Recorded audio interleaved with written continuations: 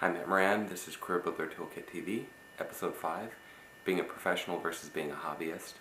And this is a concept that goes back to our time when we were homeschooling.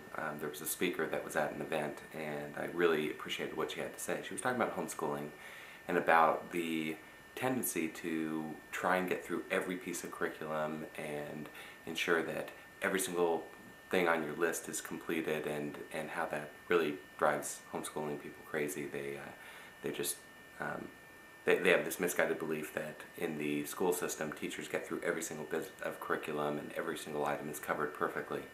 And she made the comment, she said, you need to become a professional.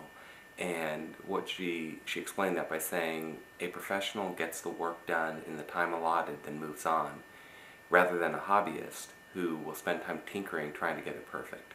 And so that's kind of the idea, is you want to be a professional, not a hobbyist. And I think that tendency is relevant to the IT professional, who oftentimes gets caught up in featureitis and adding everything to the product that they possibly can. It's true both for employees and for consultants, so it's something to think about.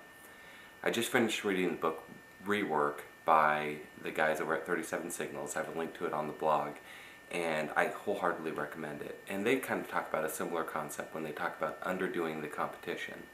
They kind of admonish you not to go out and try and match everything that the competition is doing, but instead have one or two great things that your product or your service does and deliver that. You'll find out a lot more about what your customers want, and also you'll find out that the simplicity actually becomes a competitive advantage. So once again, it's just something to think about as you move forward in your career, whether you're a consultant or an employee.